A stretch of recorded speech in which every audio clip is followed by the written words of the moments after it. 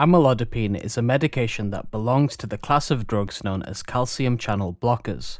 It's primarily used to treat high blood pressure, otherwise known as hypertension, and angina, which is a type of chest pain caused by reduced blood flow to the heart.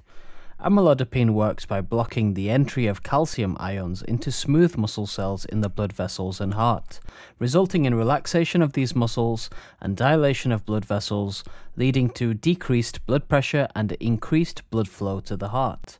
Like all medications, amlodipine can cause side effects.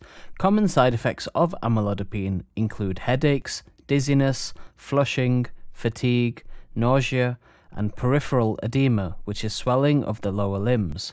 These side effects occur because amlodipine affects the dilation of blood vessels not only in the heart, but also in other parts of the body, leading to the relaxation of smooth muscles in the walls of blood vessels, which can cause these side effects. Serious side effects of amlodipine are rare but can include an allergic reaction, difficulty breathing, chest pain, irregular heart rate and swelling of the face, lips, tongue or throat. If you experience any of these symptoms, it's important to seek medical attention immediately.